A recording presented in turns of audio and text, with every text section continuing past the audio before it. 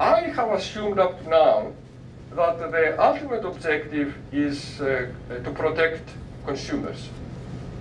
I could have assumed that it is to protect harm to others more generally, not just consumers, and therefore use as a criterion total welfare. Question, is this right?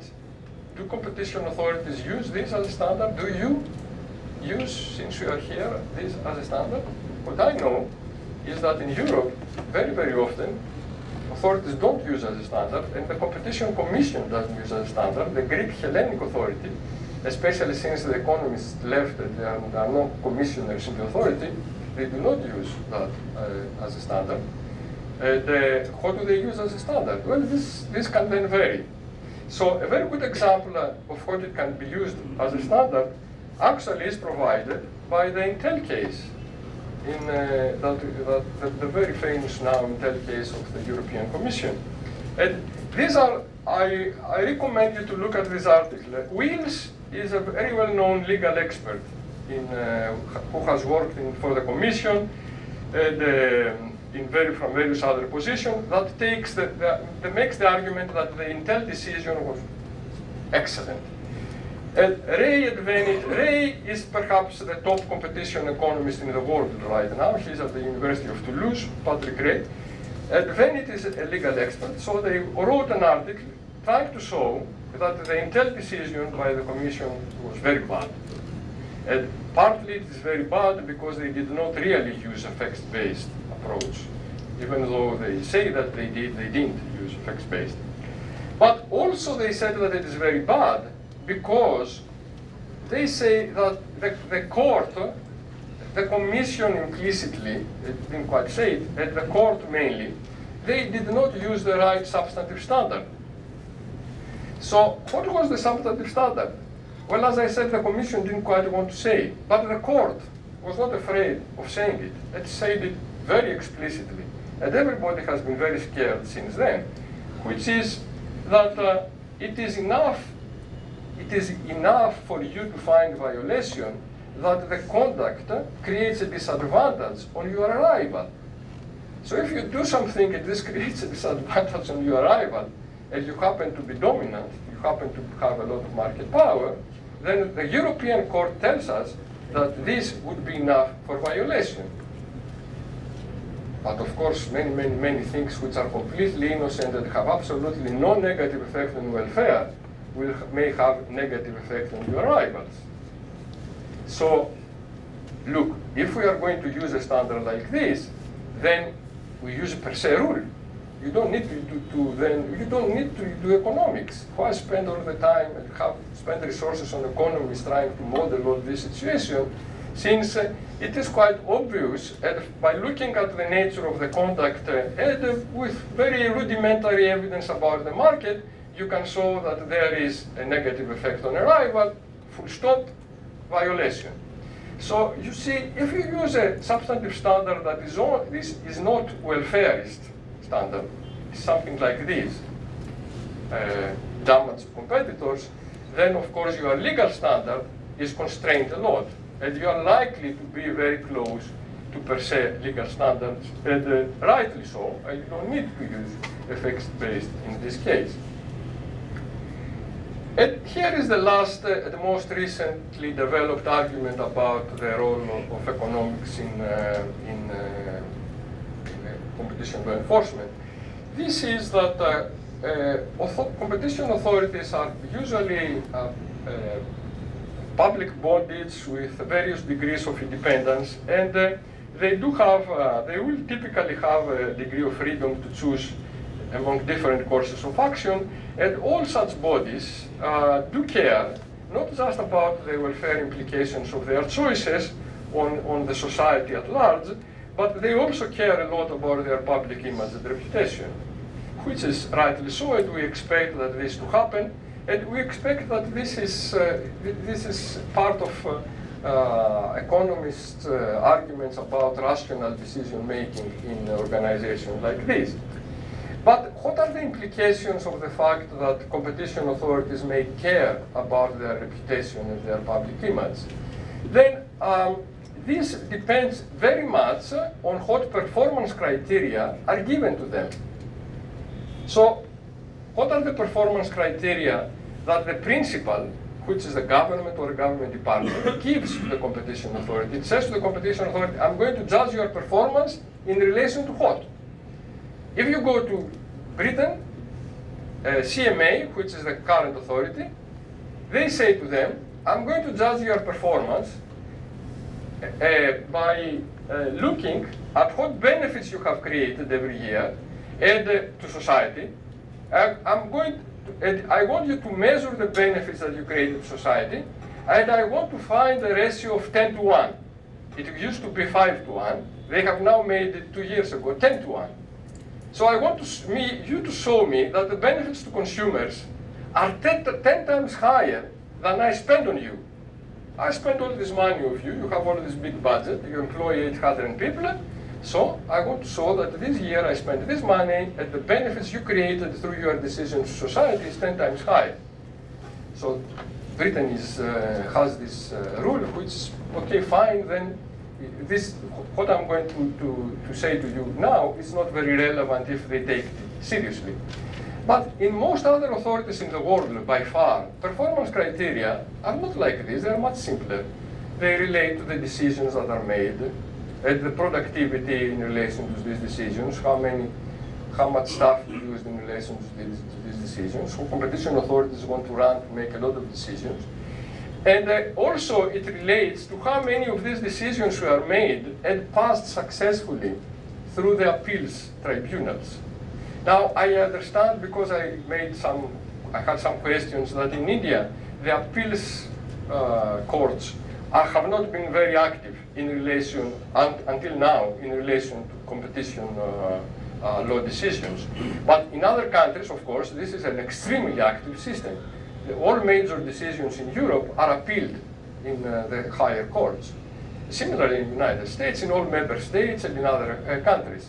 So, if a competition authority takes a decision and expects that this decision is going to be reversed by an appeal court, it's not going to like it at all, because this is very bad for its image.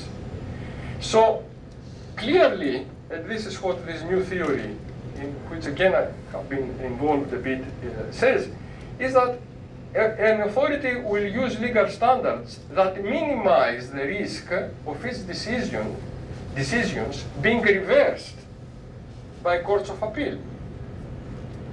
And then we have created a very nice model, I think it's nice anyway, which shows that if you start using a lot of economic analysis, then because this increases the disputability of your decisions, you are likely to be facing more reversals in courts of appeal.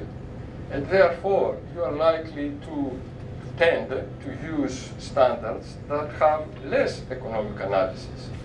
So, a welfare maximizing authority will use much more economics than a reputation maximizing authority when the criteria of performance are what I just mentioned before. Okay? So, this is the theory. There is the model that shows that everything is clear. We needed to find evidence. Now, it just happens that we want very much to look at the evidence comparing America and the EU. But for the moment, the evidence you have comes from an amazing competition authority in terms of its size and decision, which is that of Russia. So Russia was created not many years ago, also the competition authority, but for some reason, the state decided to give it a lot of responsibilities. And they are making thousands and thousands of decisions. They have 3,500 people working for them throughout Russia. 3,500 people, it's amazing. It's the biggest by far authority in the world. And between 2008 and 2012, they reached about 3,500 decisions, because performance criteria said that you have to create a lot of decisions, many of which had nothing to do with antitrust. These decisions. They were just very small regulatory issues.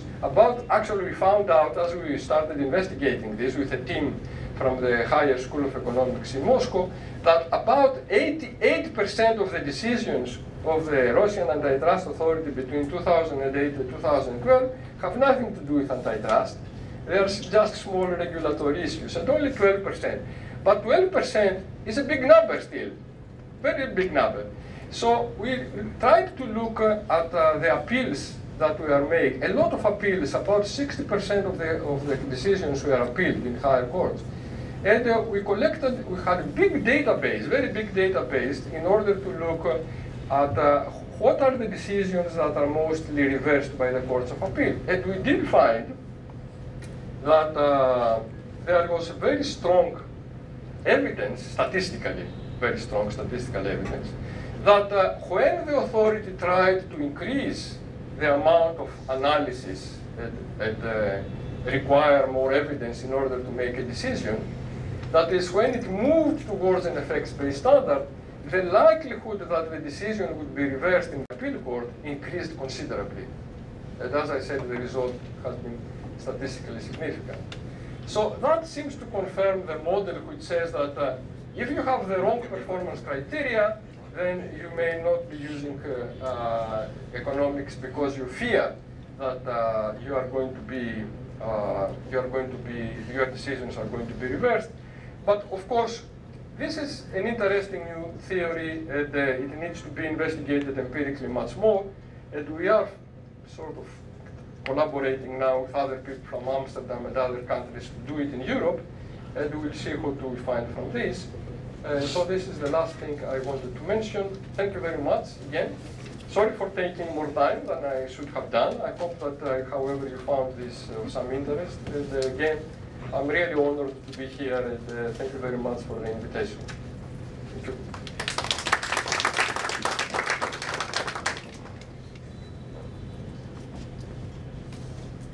In Russia, yes. it showed that economic analysis had a strong, statistically significant positive impact on the What exactly was used as a measure for economic analysis? How do you actually?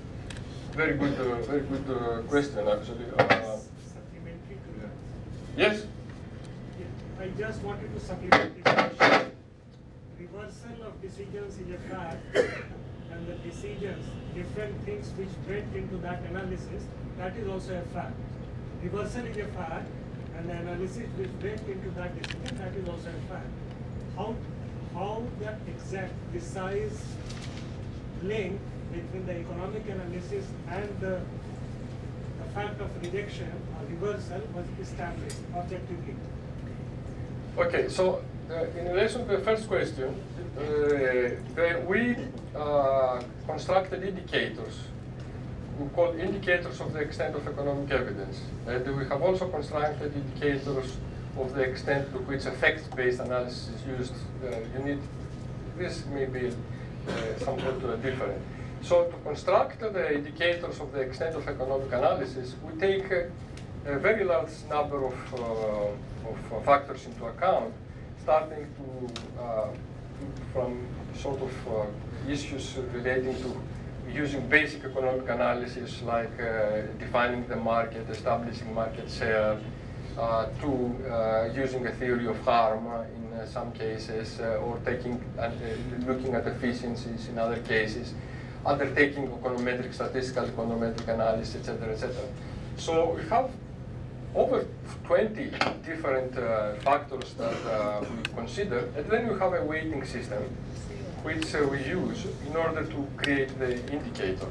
And when I'm talking about economic analysis, I mean the variation in this indicator and how the variation in this indicator impacts on the probability of reversals.